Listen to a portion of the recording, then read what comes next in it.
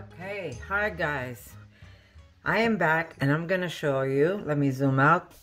I am gonna make a batch of sausages. I just made a whole bunch, I'm gonna show you. Okay, I've got more of these in the freezer right now. I just made a bunch of steaks. And what I do is I vacuum seal them and they go in the freezer. And this way, when we go to Erica's cabin, I just take a couple of these frozen and they make the trip, and then it goes into the refrigerator, and we have steaks to either grill on a barbecue or to cook up on in a cast iron pan. So because I made these, and by the way, when I use, some of these are reused for the second time. What I do is I study which way I should cut it open, and then I wash it and reuse it next time. I mean, the package gets smaller and smaller, but this way I don't waste plastic, because that's a big pet peeve of mine. And unfortunately, to be able to store these away in the freezer, I do need some kind of either aluminum or plastic. But I try to use it up as much as I can. So I will recut and then use this plastic again. Anyhow, to make the long story short, I've got my steaks. I mark how many I have in each. This one only has 3, because that's all I had when I was finished packing them. I had leftover cooking broth that I used when I cooked my steaks. So now, instead of wasting it, I could either make a gravy. I'm going to show you. Let me put this back in the fridge. I try to use everything I have. I hate throwing things away. That's been stuck in my head since my mom was around. Here's a broth that I cooked my meat in. There's garlic in here. There's all kinds of stuff. There's tomato. There's a bay leaf. There's olive oil, salt, pepper. So not to waste this, I'm going to use this in my sausage, in the recipe. Instead of using water, I'm going to use some of this. And if there's anything left over, of course, I am going to then put in a jar and make a gravy out of it that we could always put on some potatoes. But I did want to consume that broth, and I figured, why not? Let's make a batch of sausages. This way I could freeze that, and I could simply have more meat in the freezer for when my family wants it. So now I'm going to show you how I kind of make a batch of meat. But because I am going to measure it for you, you're going to get a recipe out of it. And I'm going to use, I'll tell you, usually I just kind of eyeball it. I'm going to use 1, 2, 3, not completely level. If this would be level, you see, so just a little mound on it. And this is a 1/2 cup. So I'm using 1.5. I could actually use 2. This way I get, there you go, 2 cups of my Vital Wheat gluten. Okay, now to this, I'm going to put, there we go, I have fava bean. What I get is a fava bean protein, and I'm going to put about a 1/4 cup of this in there. So I'm going to take this 1/2 cup, and I'm going to take half of that, so that's about a 1/4 cup of that. So that's a 1/4 cup of fava bean protein. Now, if you don't have fava bean, you can use chickpea if you want. It really depends on what flavor you're going for. I'm also going to put soybean powder. I'm going to put a 1/4 cup of that. I am going to use, there we go, about a 1/4 cup. Mine's a little more because I got a little topsy heavy. Okay, there you go. That's a 1/4 cup of soybean powder.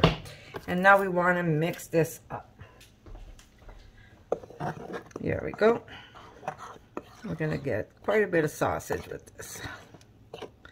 Okay, mix it up. We're going to put some salt.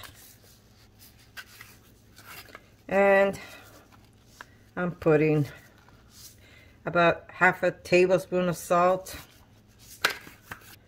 Here we go. We're going to put a little bit of black pepper.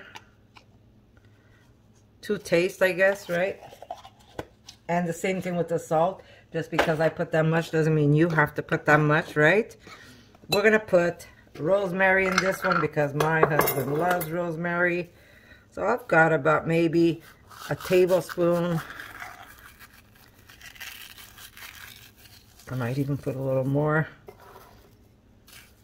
Yeah, 1.5 tablespoons of rosemary. Now, if you don't want rosemary, don't put rosemary. Remember, whatever herb, whatever amount of salt, whatever amount of pepper is really up to you.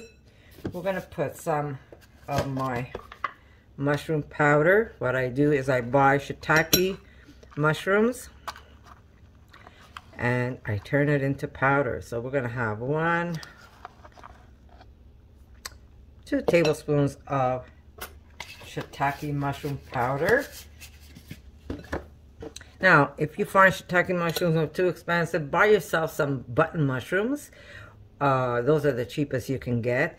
Put them to dry. When they get nice and dry, just turn them into a powder, and you don't have to spend crazy amounts of money at the store buying the powder. It's really easy to make, guys.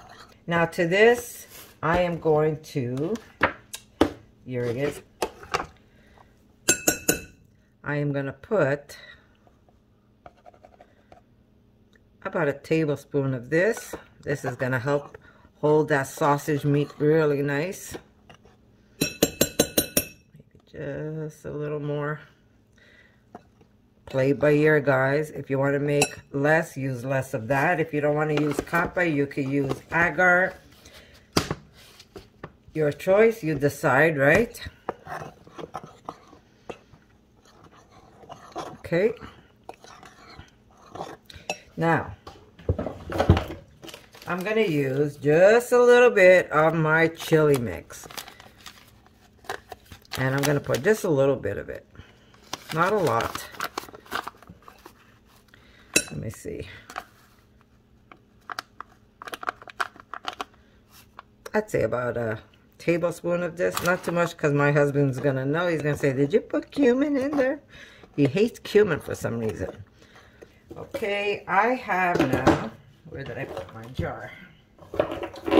Here we go. Shish taouk seasoning. I know you're saying, what a crazy melange, but it works. Trust me, it works. So I'm going to put about a tablespoon of that. See? There it is. A tablespoon of shish taouk seasoning. You gotta put the seasoning in if you want it to taste good.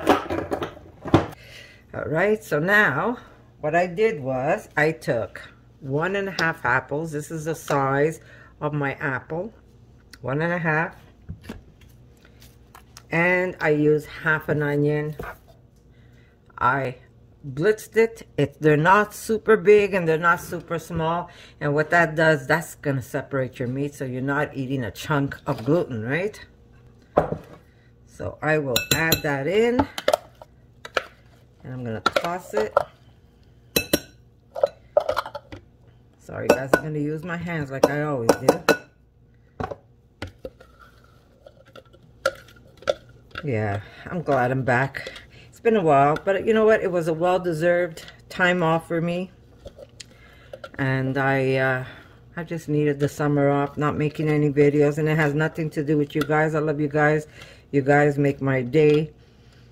Even the ones that aren't so nice to me, they make my day. Because, you know, they actually came over to see my video.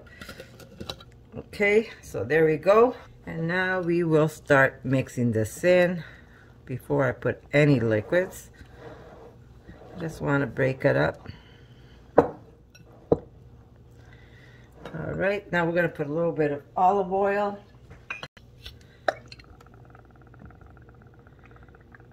And that depends on you. I know a lot of people want to stay away from fats. I don't mind a little fat. Okay, there we go. Put my spoon there.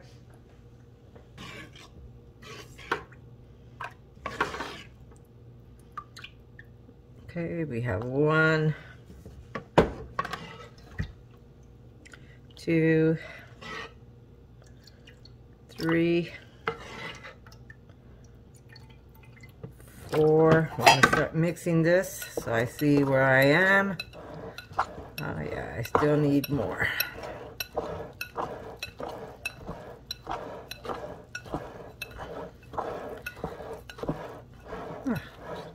One more maybe.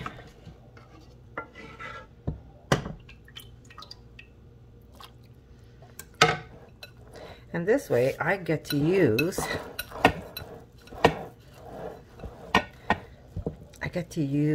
that delicious broth that I cooked my meat in.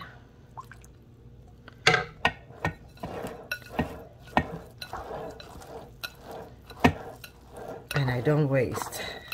I will put the rest in a jar, that's for sure. Okay, I'm going in with my hands, guys.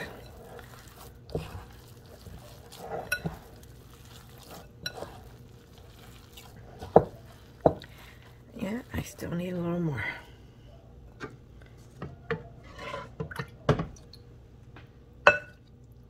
Not the bay leaf or my sage. Okay.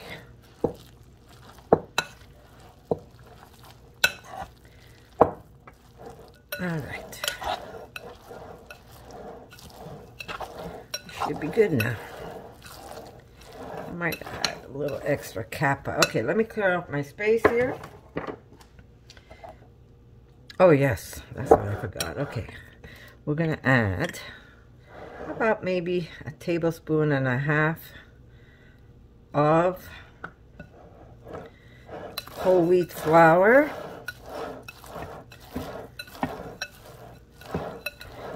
And if it doesn't get super mixed, that's okay too.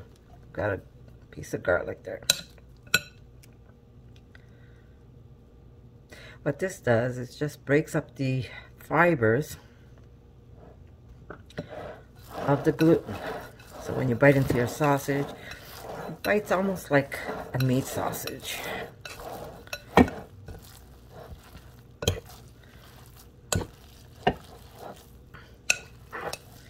Yeah.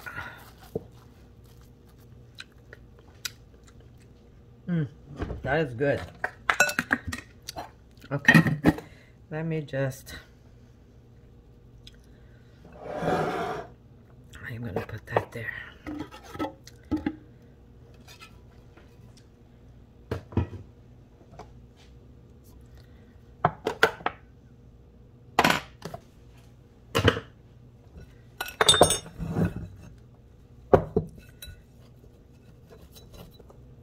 My hands were washed, scrubbed. Okay. All right. Okay, so I'm going to push this aside and I'm going to sprinkle a little bit of vital wheat gluten on the board. And we're going to put this on there. And we're going to sprinkle a little more.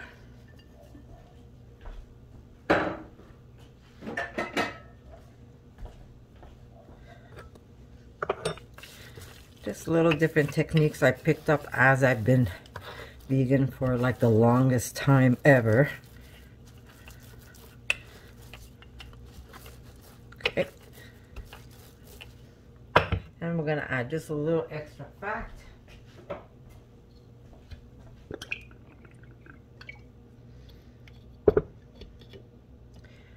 I could even add a little extra salt.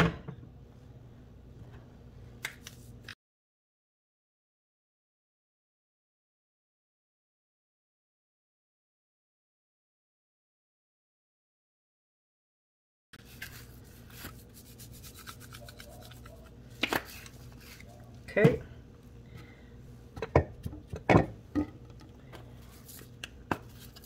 Montreal steak spice.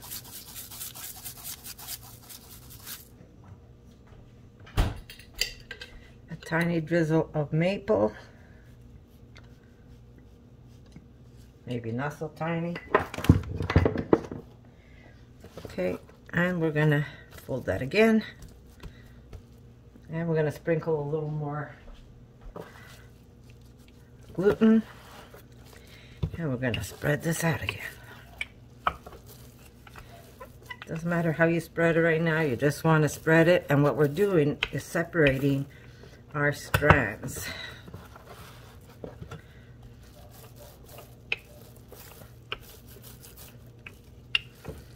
Okay. This is going to help separate. So when you bite into that sausage, it's going to be delicious. A little extra salt, easy, not too much. A little extra oil. And we're going to take some flour, or you could use extra vital wheat gluten, up to you. There we go. And we're going to flip it over. Okay.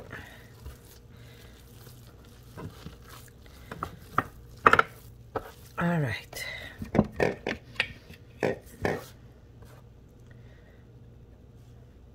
Flour on the counter, flour on top. Okay.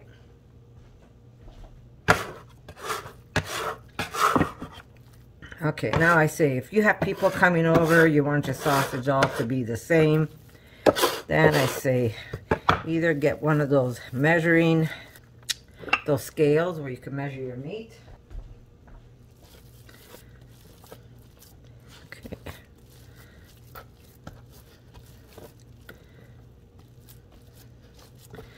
That should be good. Okay.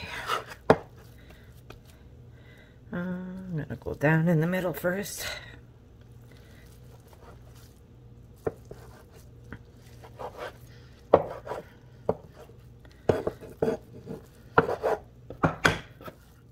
On the side.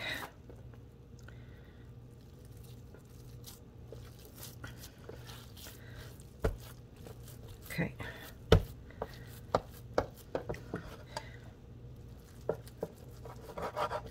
Depends how big you want your sausage.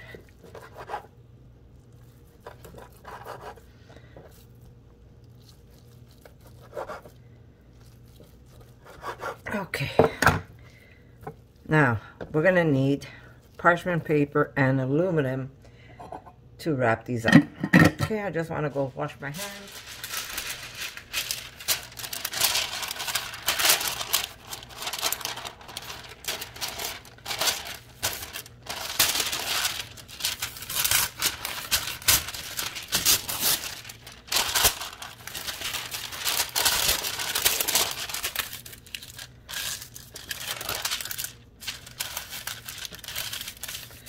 Unfortunately, something has to get wasted, right? Okay. We are going to put our sausage. I have to push this away so you guys can see what I'm doing. Okay.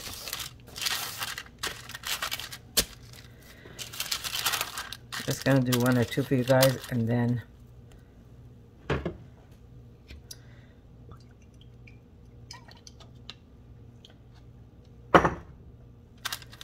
okay. Now, how much you use is really up to you, how much sausage you want.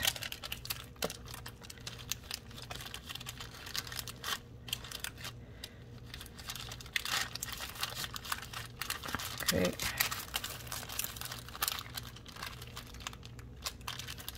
And then we use aluminum paper.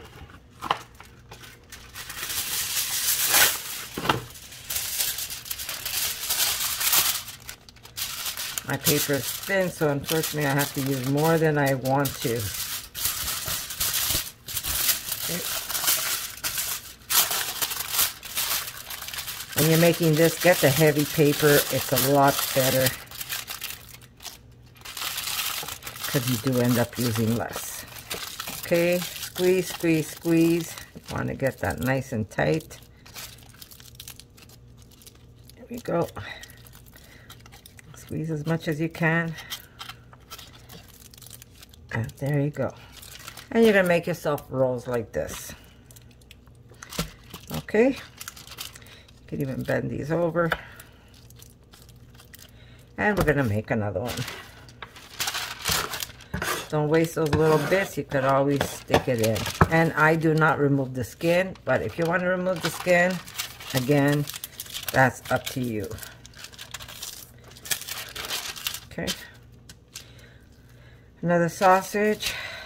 Let's put some of this that we lost in there. Okay. A little bit of oil. You could also use refined coconut oil if you want.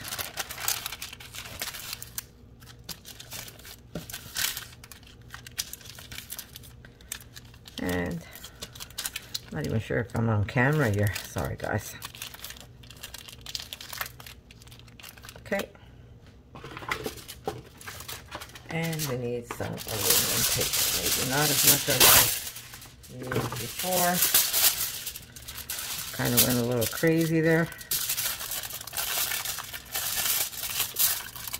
Pull up and just roll it down. Okay, squeeze, squeeze, squeeze. Try and get it as taut as you can.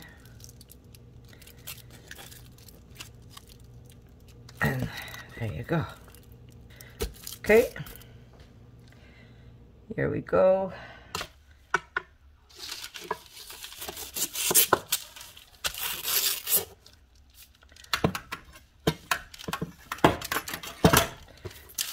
Perfecto. Ah, yeah, that's better. Okay, a little bit of, I try to get a little bit, but I always seem to get way too much. I broke my sprayer, so yeah, I always get a little too much. Now if it's a thicker paper, you could always try and remove it in a way where you could use the paper again, even if you're using it to put it under some baked potatoes. Okay, squeeze and twist. Now I do have some broth left over, so that means I will be putting that in a jar, and I'll be able to make a little gravy with it. And these are great, especially if you just bake a potato. You don't have to do anything fancy to the potatoes. And grill some of these sausages. And if you love sausages, you got to try my pineapple ones. Those are the best, but I didn't have any pineapple, because if I had some pineapple at home, I would be making those ones for sure. And if you haven't tried my pineapple one, you must. And I used apple in this one. And what goes great with apple? Rosemary. If you go back to when you used to eat meat, apple and pork, now we do apple and seitan. Alright, so now I will cook these in my pressure cooker. I'm just going to push these over to show you. Here we go. I put a little bit of water at the bottom. I could maybe put just a little more water.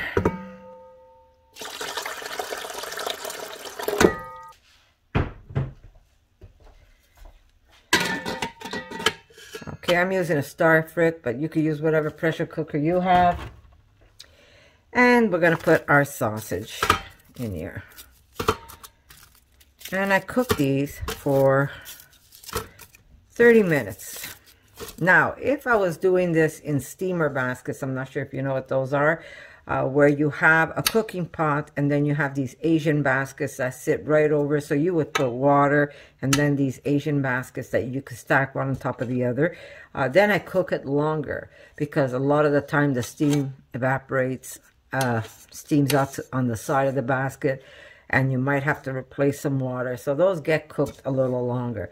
You could even put these in a toaster oven. You might end up getting some burnt grill marks with the heat of the your grill, but you can cook these in the oven. I would definitely cook them at 375, and I will put them at least an hour and turn them once in a while so you don't burn them. But I would prefer the steamer. I find that it cooks the best. And then what I do is I put them with the wrapper in the freezer. I do put them in a bag and I throw them in the freezer like this. And when I want to have sausages, I pull out as many sausages I want, unwrap them, and then cook them. Just makes my life easy when I have it already. And these will also last a very long time if you keep them in the fridge, because they're sealed so well. They will last for at least 2 weeks in the fridge, kept in the wrapper. Anyhow, I'm going to steam these, like I said, with my pressure cooker, and it will be 30 minutes. And then I'll show you what they look like once they cool off and they turn into delicious vegan sausage.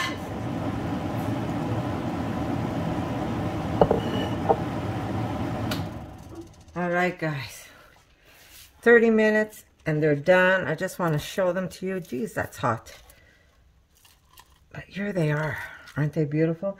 Now, I would not open them now. I'd wait till they get a little cooled off. But we have yummy, yummy, delicious sausage. There's a little mini me. I'm gonna try that later. Oh, this one came out. Maybe we'll try that one first. Yeah, we'll put that one aside. I popped one of the packages. But here we are. Aren't they beautiful? Wait till they get nice and cold. You could even refrigerate these. And then when you're ready to have them, all you have to do is either grill them on a barbecue, you could grill them in an oven, or you can cook them in a pan. I love cooking these in cast iron pans. They come out delicious. And that's how easy it is to make vegan sausages, guys. This one here popped on me. But there is what the inside looks like. And you see how easy it falls apart? It has so many layers. It's not just one block. See how it's shreddable? Really, really nice. All right, guys. I'll see you when I fry one up.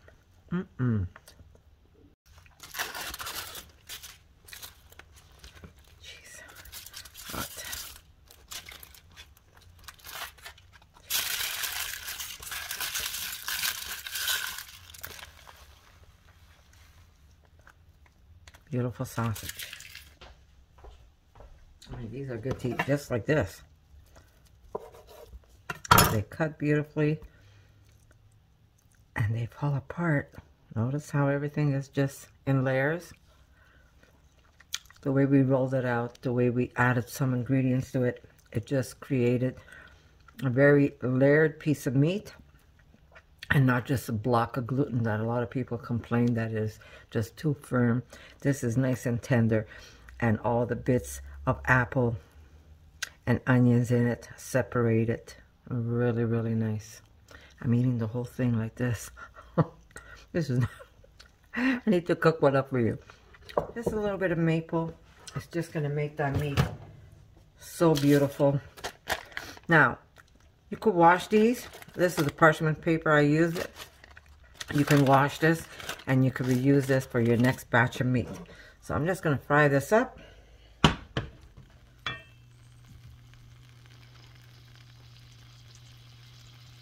Be careful. When you wrap your sausage, be careful. Don't do what I did. Especially when the paper is as thin as the one I was using. If you're not careful, you break the paper and then the sausage will pop out of your package. I mean, it's not the end of the world, but if you want your sausages to look like sausages, I say be careful with your wrapping. Make sure that nothing's punctured. And because of the agar, not the agar, because, well, even the agar, but I use Kappa, but because of the Kappa, The sausage I was able to cook it right away. You don't even have to wait for it to get cold. Especially with the maple. This is going to be delicious. Maple and apple go delicious together.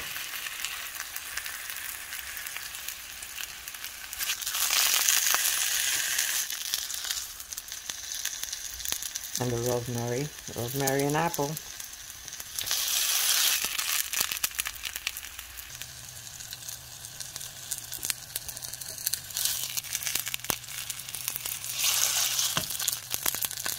Nothing sticks. Isn't it beautiful?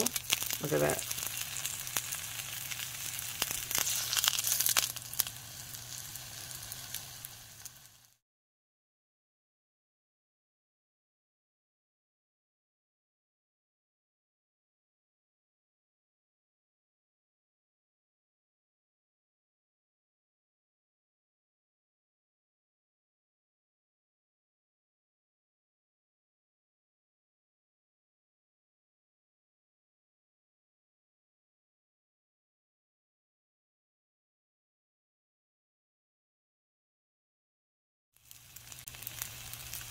Okay, that's all it took. You can eat them as hot dogs. Like if you could put this in a bun, it's great that way. You could cut them, just put them next to some baked potatoes, and you've got yummy, yummy sausage. I thought it was recording. Alright guys, I only cooked one for this video, but I just want to show you. Look at this. Look how beautiful and look how easy it falls apart. Look at that. So good.